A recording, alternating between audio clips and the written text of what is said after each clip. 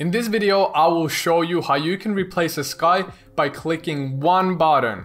Yes, you heard me right, by clicking one button. And this video is sponsored by Luminar, which is the software that we're gonna use, and their new artificial intelligence sky replacement methods are freaking insane. I couldn't believe my eyes when I tested out for the first time and how accurate they were. So as I said, this video is sponsored, so there are affiliate links down below if you do get interested in purchasing Luminar. I make a small cut if you decide to do that, so you're supporting me as a creator as well if you decide to purchase Luminar. Alright, so it's Julius back with a new video after a really long time, and most of the subscribers here on YouTube know me from Instagram, which is my main social media platform. I post all of my art and updates there all the time. And also a lot of my followers there know that I'm not the biggest fan of Lightroom. I've never actually used Lightroom, and I create all of my work in Photoshop. I started as a digital artist in 2017, and since then I've been extremely fortunate to be able to travel around the world, take images and use those images then to create my own art. And Photoshop has and will always still remain my main editing tool. And a big part of my work has always been sky replacements. Actually, I think I changed the sky to around 90-95% of my images. It's that big of a part that I've decided to build a course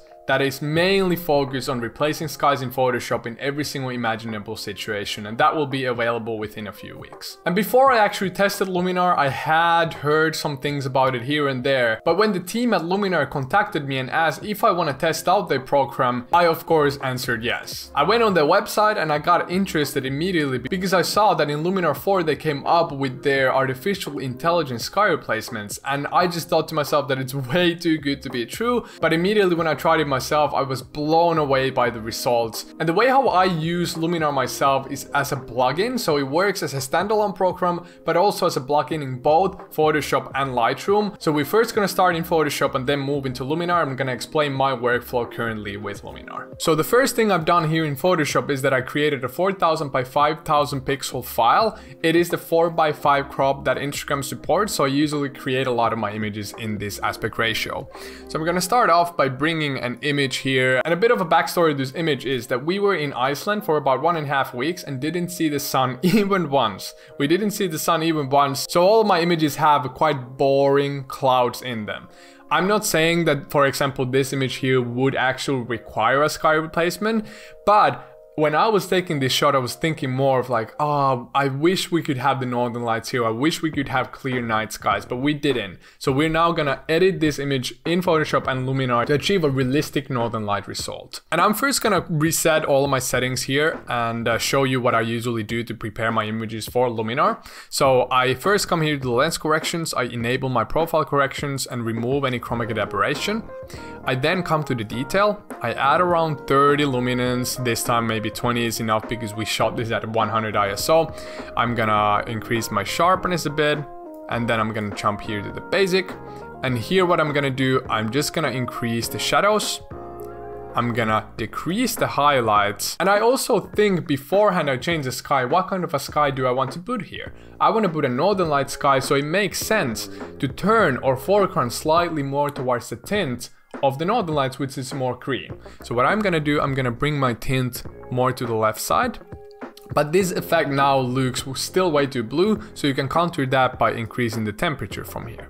Now our image looks slightly more green. I think it's a bit too saturated still, so I'm gonna desaturate it from here. And also this works both in Photoshop and Luminar. When you create a bigger difference between the sky and the foreground, you are gonna get more accurate results. Especially here because this is a long exposure image. The horizon line that we have here is more or less soft, so I'm gonna grab a graduated filter, bring it here to the horizon level. I'm gonna reset the settings from here and I'm gonna increase the exposure.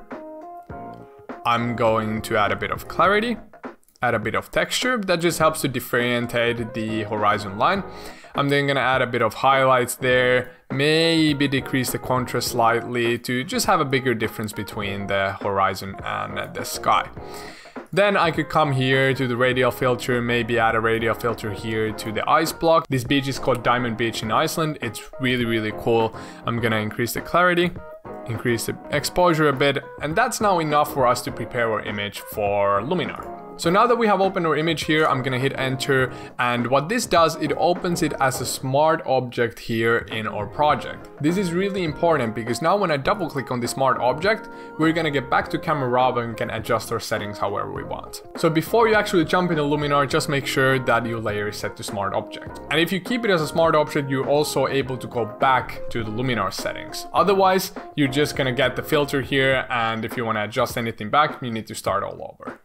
And in Luminar, they have some skies there in the program itself already, but I don't really like using them. I like using my own skies. So what I'm going to do, I'm going to prepare my sky as well. And as of now, when you use a sky in Luminar, it has to be in JPEG. So what I'm going to do, I'm going to drag my sky here. This is a Northern Light image that I took in Norway. I'm quickly going to reset the settings here and show you how I edit my Northern Light images. So I come to the lens corrections, enable them, remove chroma key aberration. I come to the detail. I increase my luminance to around 30. I increase my sharpening to 60. We're going really fast here because I want to get quickly to the sky replacement part. I'm then gonna add a bit of dehazing. I'm gonna add a bit of clarity. I'm gonna make my northern lights a bit colder from the temperature and then decrease my saturation. I'm gonna hit OK. And all I have to do here now is position this sky to the point where I want it to be. I'm gonna select a point here. I think somewhere there is fine. I'm gonna hit enter.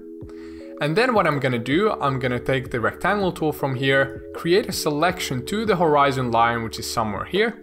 And then I'm gonna hit crop tool, click here, and make sure that delete crop pixels is not selected when you hit enter. And now you can save this as a JPEG. I'm not gonna save it because I saved it before this tutorial already, but this is now a JPEG that you could then use in Luminar, and you're gonna understand soon how it works. So I'm gonna come a couple of steps back here, and then when you come to filter, if you have installed Luminar, you can click to Skylum software and open Luminar. And this is gonna open, it's gonna take a while, and it's gonna open the Luminar interface. And the plugin is exactly like the software. Nothing else but the fact that you're only able to edit these changes. So you can go to the library, you can categorize your files here in the plugin. So this is just the editing plugin, which works exactly like you would be editing it in the standalone program. So when we see the interface here, it should be quite easy to understand if you're coming from a program like Lightroom. So we have all of our normal tools here like exposure, highlights, shadows, and all of these usually have an advanced settings menu where you can then find further on settings. But you are going to notice that there's also a lot of stuff that you never heard of. These are tools that work with artificial intelligence, so they're really, really cool. And we're not going to go that deeply into them in this lesson now. But if you are interested to see more Luminar tutorials, comment down below and I will make sure to do that. And in Luminar, we have 4 different menus. We have Essentials, Creative, Portrait, and Pro. In this one, we're now only going to focus on the creative here. So when I click here, you're going to see all these different settings. You can create sun rays, you can create objects on the skies, you can replace the sky, and I'm going to explain all of this now.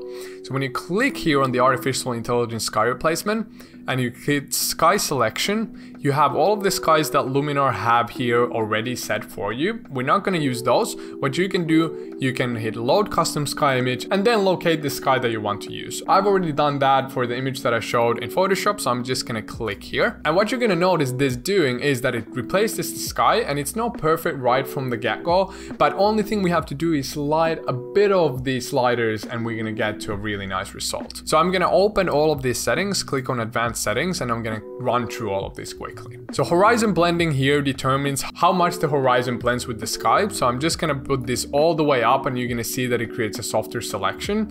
I usually keep this around halfway and then fine-tune it later if needed. Then there's horizon positioning. With this you can select how high your horizon is, but because I already in Photoshop set this image to the horizon line, I don't really have to do that. We then have relight scene, and this is really, really cool. This is the slider that will blend your foreground with the sky. So you don't have to do anything else than slide a slider, that's it. It maybe makes it a bit dull from here and there. After all, it is artificial intelligence, so of course we're gonna refine it later if it does any mistakes. But we then have a sky global, and what this does, it just determines how much of the new sky is going to be visible. And I want it to be visible as much as possible, so I'm just going to slide this all the way. You then have a setting here called close gaps, and this is especially useful in situations when you're, for example, replacing a sky when there's a lot of trees. So with close gaps, you can then refine all of those annoying fringing and stuff that you have going on. So I usually experiment with this and see what it does. I usually like to have this a bit open, not too much, just to the point where it gets rid of the original clouds that we had here. We then have a sky local setting, and this just determines the overlap between the original clouds and the new sky. So I usually just experiment with this. I usually bring it the halfway, and it usually gives me pretty smooth results. And what I like about Luminar is that it tries to blend your new sky with the clouds that were originally there. So we are seeing a bit of that haze here, and it's not 100% replaced with a clear sky. In most cases, you're gonna get a really clean result, but if not, you can always slide this to try to fine tune it. You then have an opportunity for sky defocusing. We don't really have to do that. We then can add a bit of atmospheric haze. So let's say if there would be a mountain here that is really hazy, you could then add a bit of haze to the sky as well to blend that. We then have a sky temperature here, and what is cool about this is when I turn it more towards the left, it also blends my foreground with the colors that it does for the sky.